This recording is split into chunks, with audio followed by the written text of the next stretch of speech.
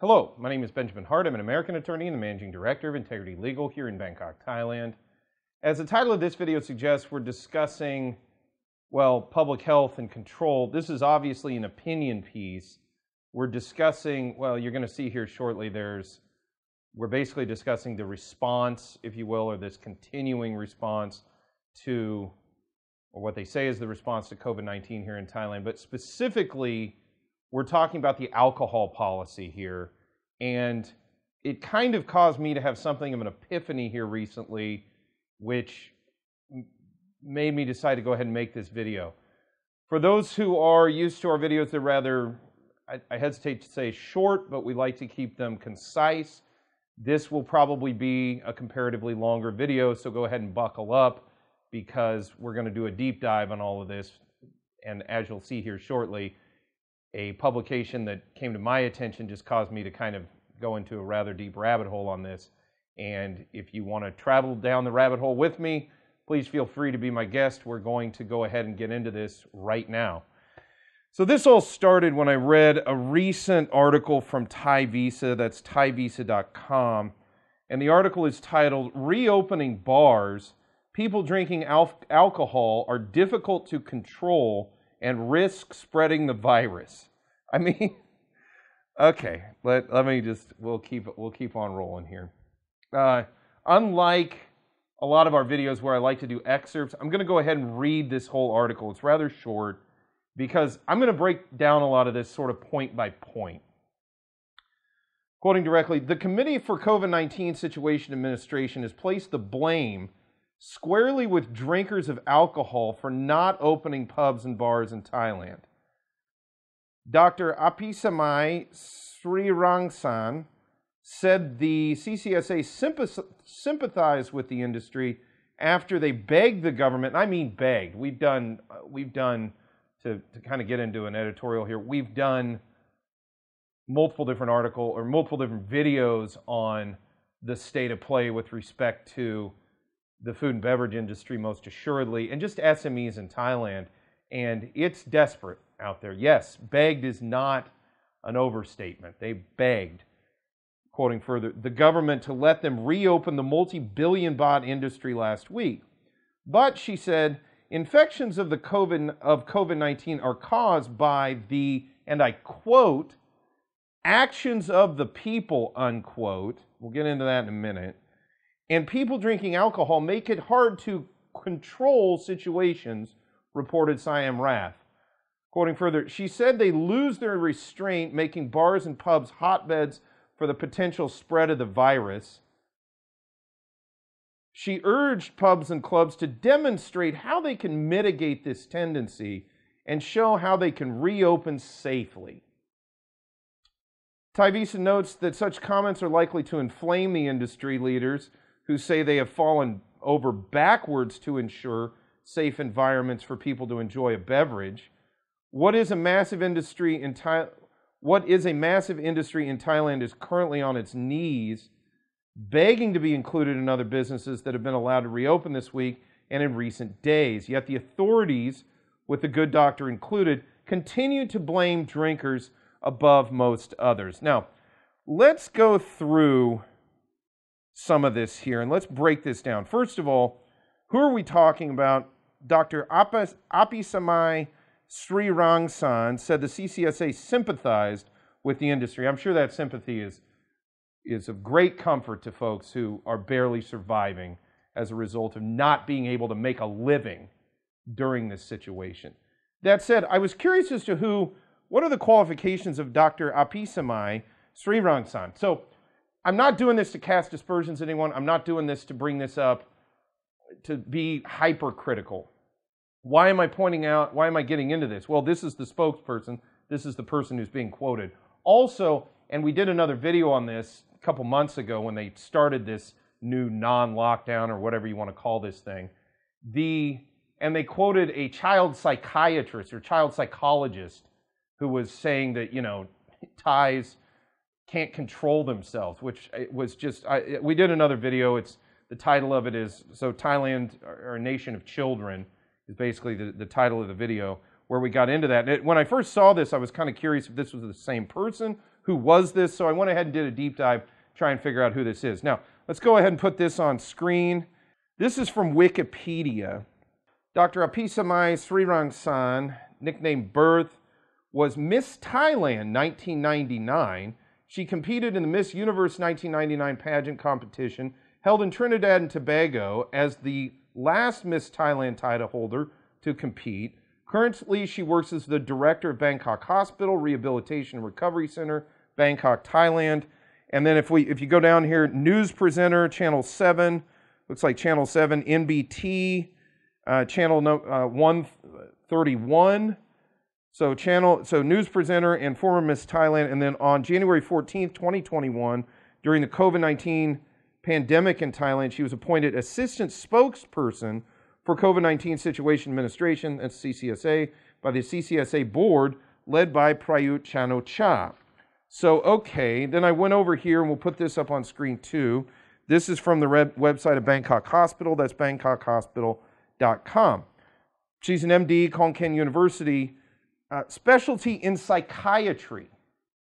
So, again, as I said in the last video that we did regarding our Thais to be treated like children, in this one, it begs the question, and forgive me, why is a psychiatrist talking to us about communicable disease? I understand it's an MD, I do get that.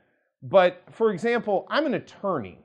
I do a fair amount of general practice, but to talk to me about maritime law, which is a very specific set of law, and it's sort of unrelated to anything I otherwise do, for me to go out there and be sort of just talking at length about maritime law, which is something I don't have a great deal of experience in. I've dealt with some things dealing with, for example, maritime law, or patent law, for example. I personally haven't dealt a lot with patent law. There's just certain things that are outside of my bailiwick. So forgive me if I come across as a little bit incredulous when hearing some of these things from a former Miss Thailand news presenter with a medical degree, certainly, and a specialty in psychiatry. And why is it that all of the people that are spokespeople for this thing are in psychiatry or psychology? Why? Where are the epidemiologists that are talking to the public? Where are the virologists out there? I do understand there is no pandemic specialist in a sense, but where are the virologists? Where are the epidemiologists, the immunologists? Where are those folks? Internal medicine people. Where are they in all of this? So that's just kind of the beginning. I'm not. This is just the person who's been sort of slated to be the spokesperson for the CCSA, but I would be very curious to see if a virologist made this statement. And to quote this again, she said, infections of COVID-19 are caused by the, quote, actions of people, unquote. What kind of statement is that? People do not cause coronavirus. The virus causes infection of coronavirus. I've done another video on this channel. I urge those who are watching this who haven't seen it to check it out. Just go into our search function. It's called proximate cause. The proximate cause of the virus is the virus itself. As I said in that video, if you have a tornado and the winds of a tornado knock the door off of a house, you can't say that, oh, because you put your house in a certain place, that tornado knocked that door off and caused me damage. No, the proximate cause of the door hitting someone or something is the tornado, not the location of the house. The proximate cause of a virus and infection therefrom is the virus. The people that inadvertently end up in the chain of transmission, and let me be clear on this, inadvertently, if you know you have coronavirus and you intentionally go out of your way to either spread it or you just negligently don't care and let someone get it, that's one thing. I'm not talking about that. But the infection by the coronavirus is not caused by, quote, actions of the people or actions of people, unquote. It's caused by the virus. And I do have some qualification to make that statement because that's a legal notion. That's not purely medical. Yes, I understand people can inadvertently be in the chain of transmission, but I can inadvertently be in the chain. I mean, we as humanity have been inadvertently in the chain of transmission to how many countless viruses since the dawn of time. We have inadvertently been in the chain of transmission of how many colds and bacterias since the dawn of time. There is nothing in the legal codes of this earth anywhere that creates a burden or duty on people if they're inadvertently in the chain of transmission of a disease, because you can't do that. People could never move around. They could never do anything if that was the standard. They couldn't leave their house ever because there's an off chance they may inadvertently be in the chain of transmission of a virus. So let's go back to that. I just want to reiterate on that. Infections of COVID-19 are caused by the, quote, actions of people. Sorry, I'm just not buying that. Moving forward. And people drinking alcohol make it hard to control situations. Well, so what is this about then? Because alcohol has not been a main feature of many of the quote-unquote lockdowns we've seen throughout the world. This hasn't, and I'm going to get into places where it has been here in a moment, but where does this come from? And all of this is, it's all put out there predicated on this, it's presented as if there's this self-evident notion that these lockdown measures work, that this is how we need to be handling this. Rather than, quite frankly, as I felt that Prayut pointed out rather well, where he said, we just have to learn to live with this. You know, and my opinion is I think we need to learn to live with it a lot more quickly than 120 days from now, but leave that where it's at. We do need to learn to live with this. We've learned to live with every other disease since the dawn of time, and we haven't locked down countries, we haven't made economies completely eviscerated and moribund, and we certainly haven't said that diseases are caused by actions of people, because they're not. They're caused by diseases. Diseases cause disease. Diseases cause infection. So, moving forward, as I said, she urged pubs and clubs to demonstrate they can mitigate this tendency and show how they can reopen safely. Well, this is the interesting thing, because this is predicated upon the presumption that these lockdown measures, and I know we're in Thailand, we're in a non-lockdown, notwithstanding literally everything's as closed as it can be with the exception of certain eateries till 9 p.m. here in Bangkok. But it's predicated on this presumption that these lockdown measures just work, that it's just self-evident that this all just works. And look, back in April, May, June of 2020, I did not go out of my way to make a big issue about this because I didn't know what was going on. It was a pretty new phenomenon, and everybody was trying to do the best that they could. The reason I'm getting more upset about this now and I'm making these videos, one, I'm seeing people having tremendous economic hardship as a result of all of this. So, and it's being based on presuppositions that at this point I can't seem to find any data that leads me to believe that this is the correct course of action. And yet, we're all being spoken to, in this case, spoken down to, in my opinion, as if this is all just self-evidently the correct course of action. And so to speak to that point, I have a few things to bring up. First of all, from the Telegraph, that's telegraph.co.uk, and this is from 3rd June 2021, quoting directly, the title being, "Lockdown, quote, had no effect, unquote, on coronavirus pandemic in Germany. Scientists at Munich University found German infection rate was already falling before lockdown was imposed. Quoting further, a new study by German scientists claims to have found evidence that lockdowns may have had little effect on controlling the coronavirus. And I urge those who are watching this, I don't want to make a big video about lockdowns. That's not the purpose of this video. More to the point is this issue of alcohol, and frankly, this talking down to us, the way the media has done it. It's really, I found it really galling, frankly, on a personal level. But that's just one. So again, this is June 3rd, 2021, and this isn't the first. Going back from December 9th, 2020, from the FEE.org, article is titled, 3 Studies That Show Lockdowns Are Ineffective at Slowing COVID-19. One, The Lancet, July, quoting directly, a study published on July 21 in The Lancet, a weekly peer-reviewed general medical journal founded in 1823, indicated the government lockdowns were ineffective. Researchers collected data from the 50 countries with the most cases, and then quoting directly from that Lancet study, quote, government actions such as border closures, full lockdowns, and a high rate of COVID-19 testing were not associated with statistically significant reductions in the number of critical cases or overall mortality, end quote, the study concluded. Quoting further, number 2, Frontiers in Public Health, November.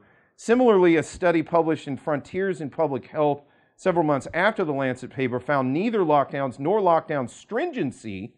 That's interesting because one could argue this non-lockdown we're in with the stringency of having no alcohol associated with it. That's kind of a stringency as opposed to a feature of the lockdown, if you will. Nor lockdown stringency were correlated with lower death rates. Quoting further, stringency of the measures settled to fight the pandemic, including lockdown, did not appear to be linked with death rate, end quote, the researchers concluded. And quoting further, Tel Aviv University study, October. Research from Tel Aviv University published in October on the website MedRxiv said that strict lockdowns may not save lives. Quoting directly, we would have expected to see fewer COVID-19 fatalities in countries with a tighter lockdown, but the data reveals that this is not the case, end quote, the researchers explained. Quoting further, in May, Bloomberg article titled, The Results of Europe's Lockdown Experiment Are In. Quoting further, there's little correlation between the severity of a nation's restrictions and whether it managed to curb excess fatalities, the report concludes. Again, there's a lot in there. I urge those to go check out FEE.org for that. And then finally, and this is from FEE.org, quoting directly, pandemics are serious problems, but the belief that they can be effectively managed by central planners who refuse to recognize the limits of their own knowledge and power poses a much graver threat to human freedom and prosperity in the long run. Yeah, you can say that again.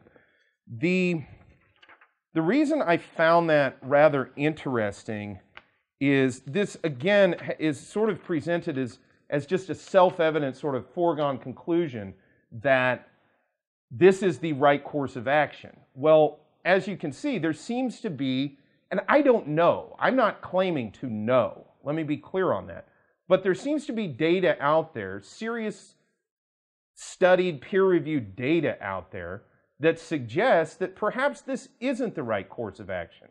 Which brings us to the specific issue of alcohol. Now, that's kind of just talking about lockdown specifically or generally, but this specific issue, this specific stringency, if you will, this specific feature with respect to this alcohol lockdown, if you want to call it that, or alcohol ban. I was reading through and I sort of sift through the detritus of the internet frequently. So I find things that are somewhat unrelated topically that can be sort of pulled back into sort of a more coherent narrative, if you will. And an article I found, Late Stage Globalism, When Anything That Is Not Censored Is a Lie, authored by Mark Jeftovic, and that's Mark, M-A-R-K. Jeftovic is Jeftovic. Quoting directly, it may turn out there is a saturation level of manufactured narrative that the public can be led to believe or tolerate, and beyond that point, it all begins to look like hyper-reality. Not only do fewer people believe it anymore, more of them are done with even pretending to believe it. With too many things that were presented to us as truthful information over the last year, turning out to be wrong or a lie, and almost everything that was dismissed as, quote, already debunked conspiracy theory, unquote, turning out to have more substance, we may be crossing that point now. I thought that was really interesting when I was sort of postulating or positing making this video.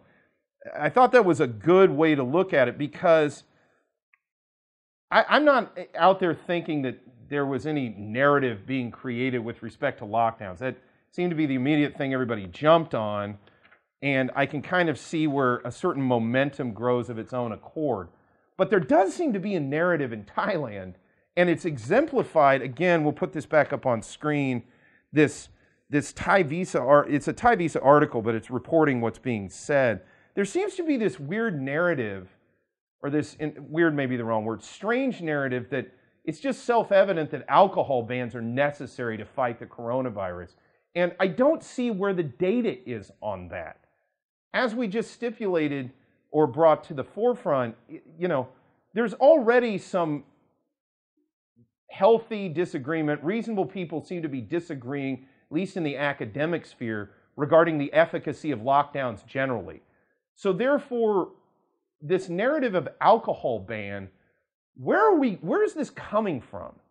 You know, my gut tells me, and I hesitate to go out too far on a limb and sort of speculate as to why someone would push this, but there seems to be kind of a puritanical bent to some folks who just don't think, they don't like to drink, or they don't think drinking's a good idea. But again, in this whole thing, there's no data. There's just things like this. She said they lose their restraint, making bars and pubs hotbeds for the potential spread of the virus. I mean, what does that mean? She urged, and then this was interesting, she urged pubs and clubs to demonstrate how they can mitigate this tendency and show they can reopen safely. So again, moving back to this, where this narrative is coming from, I find it really fascinating, because people, you know, they're okay to just say, we need to shut down bars and pubs. That's self-evident, or that's clear. That's what we need to do. And we need to keep doing this because actions of people cause infections, and it's hard to control situations. Okay, and they can become hotbeds for the potential spread of the virus. Okay, well, construction sites seem to have been hotbeds for potential spread of the virus, and there's been no advocacy for the banning of construction in Thailand. I mean, why not? Why hasn't there been a narrative surrounding that? And there is a narrative surrounding alcohol usage. Could it be because there are those that have a political agenda against alcohol usage? Is this being politicized? I'm asking the question. I'm not asking it rhetorically. I'm genuinely asking that question because I don't know. Because I'm not seeing any narrative, I'm not seeing any data to support this notion that alcohol and the actions of people spread infections. To that end, a recent article I found when sort of researching this sort of in a more general sense is it appears South Africa has had similar issues with their government dealing with this sort of alcohol ban, or this presumption that alcohol in and of itself is this great spreader of COVID. Recent article from Independent Online, article is titled, "Government Must Show Science Behind Booze Sale Ban, Says Liquor Industry." And this is from www.iol.co.za. And quoting directly, "Our constant call is for government to share the data that they base their decisions on with the objective of understanding the science behind the decisions so that we can find other ways in future to limit the spread of the virus while protecting the livelihoods that are supported by our sector, not just for the Easter weekend, but for all the restrictions placed on industry over the last year. To this end, we have submitted a request in terms of the Promotion of Access to Information Act that the government explain the science behind it. We remain hopeful that the government will share the data with us in due course," he said. And he is Sibani Mngadi, chairperson of the South African Liquor Brand Owners Association. And just for clarification, this is from April 4th, 2021. Again, back in 2020, if this had been April 2020 or June 2020, I think people had a little bit more, they were willing to give the government a benefit of the doubt when they were putting these restrictions on because things were more opaque, frankly. We didn't know what this disease was. We didn't know what it could do. We're 15 months in. We know what this thing does. We know what it can do. We know the mortality rates of it. And candidly, yes, all deaths are terrible. No one wants to see anyone die. But there's a certain cost benefit I think that we can do at this point, as pointed out by this gentleman from the South African Liquor Brand Owners Association. You know, there's livelihoods at stake, seriously at stake. And I don't think people in this CCSA are really thinking about that. Because, you know, unfortunately, sometimes people get blinders, professional blinders on. I can do it myself. I'm a lawyer. You know, when I see a situation, I see it through the eyes of a lawyer. You know, if you're a hammer, everything you see are nails. That's just how you view problem solving. So people that are looking to deal with the spread of this disease, all they're looking to is how to stop the spread of this disease. They're not looking at the wider ramifications of the policies that they may be advocating. Notwithstanding the fact I have serious issue with anybody that says, quote, actions of people cause infection. That in and of itself leaves me to question things. To kind of put the finest point I can on it, though, I'm going to go ahead and put this up on screen. This is from Twitter. This is from @BKMango. As you can see, Pattaya at breaking point. Pattaya's situation is getting worse due to the fact that there have been almost no tourists for 15 months. The suffering is visible everywhere. As you can see, there's a link to a video in there. I urge those who are watching this video, go check that out, and you will really see the ramifications of these policies. And yes, at one time, perhaps, you know, it might have been necessary to take rather serious and stringent steps to deal with this. But we're 15 months down the road. And, you know, I know it's hard for some people to understand, perhaps people that don't drink, perhaps people that have a religious or philosophical problem with drinking, that people like to drink and that businesses make their living from supplying people with alcoholic beverages. I understand there are people out there who just don't fundamentally understand that. But the fact is, this is about public health. And public health isn't just one disease. What happens, you know, if you look in that video from that Twitter tweet I just put up, you know, there's people homeless throughout Pattaya right now. I mean, it's people who are having food insecurity issues. I mean, these are problems too. And I'm not saying that just allowing drinking is going to, you know, in pubs or bars or even just in restaurants. Maybe don't go even so far as pubs and bars, but just in restaurants, it's going to magically cure everything. But what I find really hard to watch at this point is this dismissal of everything else other than COVID and this dismissive tone in people saying things, you know, actions of people cause infections. You know, bars and pubs are hotbeds for potential spread of the virus. Notwithstanding, you could arbitrarily pick other things that could be viewed as hotbeds that we're not saying need to be closed forever and ever. You know, they need to demonstrate how they can mitigate this tendency. Well, you need to demonstrate the data that shows there even is a tendency, that these are hotbeds, that there is data out there which shows unequivocally that this alcohol ban is somehow necessary to mitigate the spread of COVID-19. I would say it's not on the public to prove that what they use to make their living is they need to prove themselves sort of innocent of the spread of COVID. That's not the point. First of all, that's never been how we viewed public health, as actions of people cause infection. That's never been how I've ever understood it.